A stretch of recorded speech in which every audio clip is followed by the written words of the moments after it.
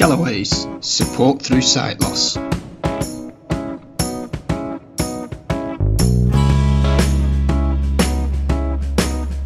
Galloway's Get Active presents Withnell Nature Reserve.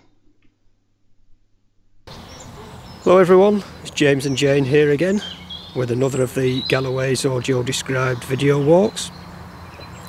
Today we're at Withnell Nature Reserve, a place I've never been to before, so it's going to be a walk of discovery for us. And we're going to take you on the walk, show you around.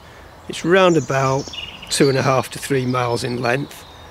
Not sure what we're going to find because, like I say, I've never been here. So it's going to be a discovery walk for me as well as you guys. So we're just located just outside Abbey Village, around about a 5-mile drive from junction 3 of the M65. There is parking on the road, so let's get going, see what we can find, and we'll show you what we can see along the way. Come on, let's go. Withnell Local Nature Reserve, which was originally the railway line from Cherry Tree to Chorley, which was 7 miles long. Originally it was built to transport coal from the Wigan coalfield to the mills of East Lancashire, without the need to go the long way around via Preston. Work started on the line on the 2nd of August 1866 and included major civil engineering works over the River Roddlesworth between Fenniscoles and Abbey Village. The line was opened on the 1st of November 1869 and was owned and run jointly by the Lancashire and Yorkshire Railway and the London North Western Railway. It was built by William Hanson at a cost of £530,000, around 34 million in today's money. Passenger service was withdrawn in 1960 and the line was eventually dismantled in 1967, with the link to Chorley being severed on the 10th of November 1968 with the demolition of the viaduct over the Leeds-Liverpool Canal at Botany Bay. Brinscall Station was demolished and Withnell Station was sold off. The land was acquired by Chorley Borough Council in 1971. The railway cutting provides a valuable bird-rich habitat due to the dense cover of the woodland and scrub, offering an excellent roosting and nesting territory. Whilst on your walk here, keep a lookout and listen out for wrens, great tits, blue tits and long-tailed tits, blackbirds, song thrush and chaffinch, which are all here in the local area. The abundance of the berries and insects allow the birds to forage for food all year round. This is a flat walk through a valley, which was the old railway line, and occasionally along the path there's some notice boards, which is where Jane is reading from. Woodland habitat. The woodland throughout the site is semi-mature, having grown and developed since the closure of the railway in 1966. The trees provide shelter, roosting and foraging habitat for birds and bats. It also provides excellent shelter and hibernation potential for small mammals and amphibians. A wide range of invertebrates such as beetles, woodlice, centipedes and millipedes can be found, especially those associated with trees and deadwood. If you look carefully, you may see a tawny owl in the tree canopy. This is quite a dark area of the nature reserve with the closely growing trees and heavy ivy, but is brightened up in spring and summer with beautiful wildflowers such as bluebells, red campion and foxglove. So we carry on following the path and we go under an old railway bridge. We're now showing a close-up of a jackdaw, which is a member of the crow family. It's black with grey head and cheeks and neck, and it's got a bright pale blue eye. Pond and stream habitat. The pond and stream are seasonal, meaning that water levels change according to the weather. The stream runs through the length of the reserve and flows into the pond, whose main purpose is to act as a silt trap. Silt is carefully moved from the pond on occasion to create deeper hollows for aquatic invertebrates. The pond provides a potential breeding site for amphibians such as frogs and newts. The stream feeding the pond provides an ideal foraging habitat for common songbirds, and you will often see thrush and blackbirds bathing in the shallow water.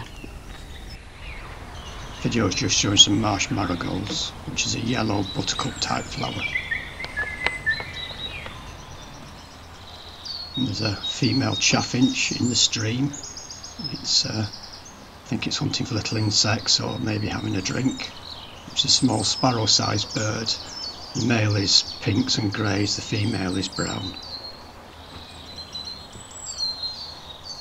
So we carry on following the path. You've got embankments on both sides covered in trees of various species.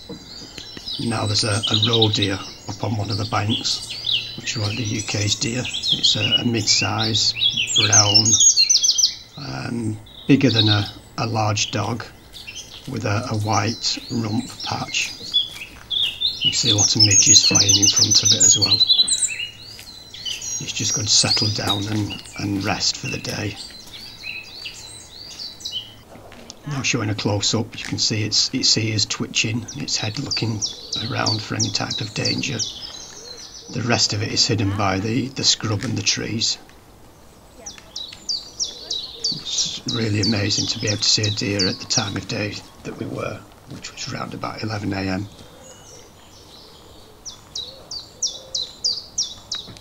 Dry heath grassland habitat. The dry heath grassland on the railway bankings provides nesting and foraging habitat for common songbirds, as well as supporting a range of invertebrates including butterflies and moths. The open grasslands are ideal hunting grounds for predators such as kestrels, weasels and stoats. In the spring and summer months, this area is a hive of activity, with birds singing, and if you watch the heather and gorse carefully, you may see birds flitting back and forward, nesting and feeding young. Listen carefully and you may hear the constant buzz of bees on the heather.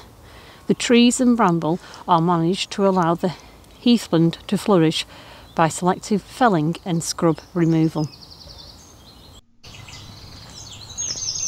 Just showing a patch of primroses. There's some pale yellow ones, some pink and some deeper reddy purple coloured ones with yellow centres.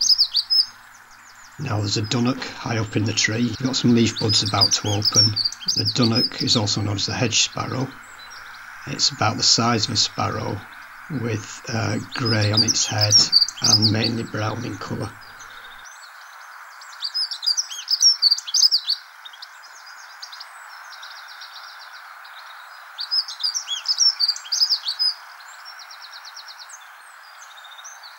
Species-rich grassland habitat. The grassland is abundant with wildflower species which like wet conditions. These range from marsh marigold and primroses in spring to oxeye daisy, ragged robin and purple loosestrife in summer. The wildflower meadows give way to coarse grass, tall herb vegetation such as creeping thistle, bramble and stinging nettle on the former railway bankings. This is ideal habitat for moths and butterflies, abundant on warm sunny days. Fruit trees brighten the site with beautiful blossom in spring, and then in summer and early autumn are heavily laden with plums and apples. In late summer, the grassland and wildflowers die back and drop seeds that germinate to renew the meadow for next spring.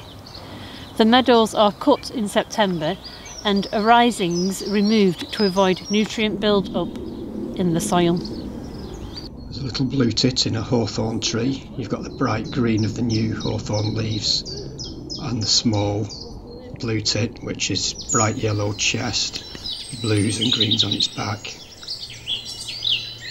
So if we follow the path, we come to a bench, and there's a side trail that you can take that leads up onto one of the embankments. So we just go up the steps now. They are quite steep and there is a handrail on the right hand side. So if you do go up, just be careful. Once at the top, you've got views looking out to the hills in the distance, and looking over the tops of the trees of the nature reserve that we're walking on. Brilliant sunshine.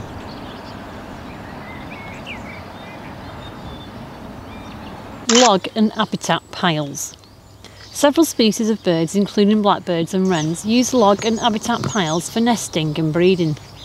Lots of insects live on rotting wood for part or all of their life cycle. Stag beetles lay their eggs underground, near dead wood or logs. The larvae live in this wood for several years, until they reach maturity, so leaving the wood pile undisturbed is vital. A great place to build a log pile is next to a pond.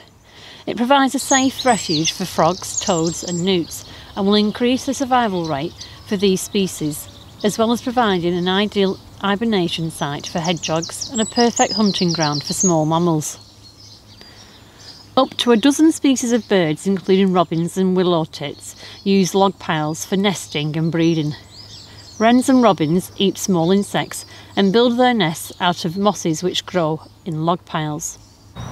Fungi live on different species of wood, so using a variety of logs is a good idea. Fungi help recycle the rotting wood, breaking it down for other small invertebrates. The fungi are eaten by other wildlife such as slugs and snails. Building a log pile will make your garden wildlife friendly. It is so easy, just a few logs in a shady area under a tree will start a new home. I'm now showing a song thrush up in a tree. It's about the size of a blackbird, maybe slightly smaller. It's got a cream coloured breast with brown spots on it. Can't really miss its high-pitched song. And it's got a brown back.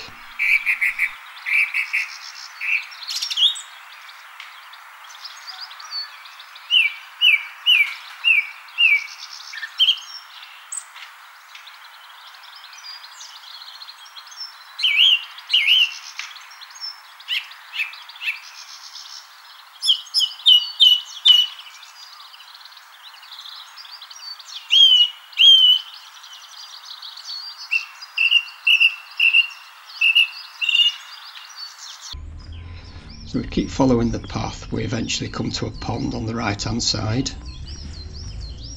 I think there is a path that goes all the way around, but it does look quite muddy and unsuitable for walking really. This pond, the fishing rights on this pond is owned by Withnell Angling Club.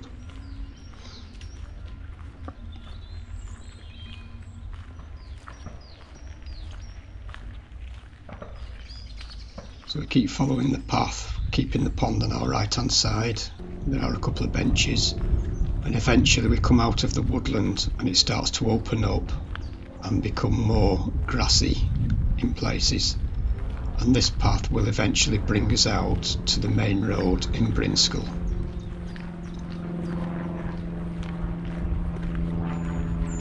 So we've got blue sky, white fluffy clouds. We've got the trees that are just starting to come out into leaf.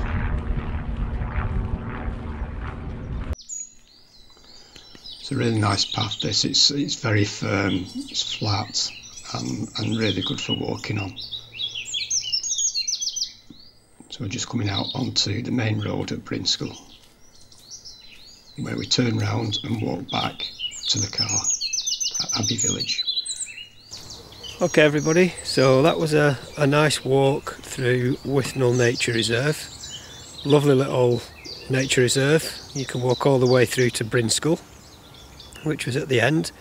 And in Brinskull there's a nice little, what was an old mill lodge with ducks and geese on, and there's some benches there. It'd be nice to have a picnic. And then you can just follow the path and walk all the way back, which is what we're doing now. So all in all, it's probably around about 2.5 to 3 miles. You've heard about some of the different sorts of wildlife and nature that can be seen in the area, and it looks like it would change regularly throughout all the seasons. You've seen some of the early flowers that we've managed to find, the blossom and some marsh marigolds. You've seen a jackdaw and some of the other bird song. There's plenty of bird song all the way through the video you've probably heard. So lovely little walk. If you fancy doing it, give me a call, I can give you more information. The number is 01772 744 148, and hopefully we'll see you on a walk shortly. So thanks for watching, stay safe, look after each other, and we'll see you soon. Bye. Bye. Bye bye.